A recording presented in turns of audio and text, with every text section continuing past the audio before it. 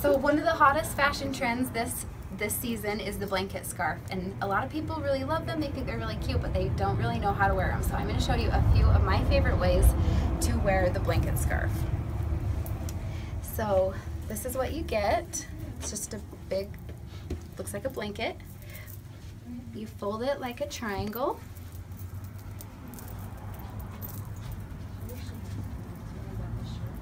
Kind of like that. So one of the more urban ways to wear it would be to just kind of wrap it around your shoulders, kind of like a shawl, and you can tie it,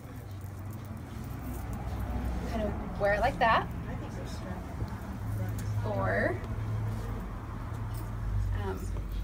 once you have it in your triangle, then you just give it a quick roll, put it on backwards, and flip the tail forward.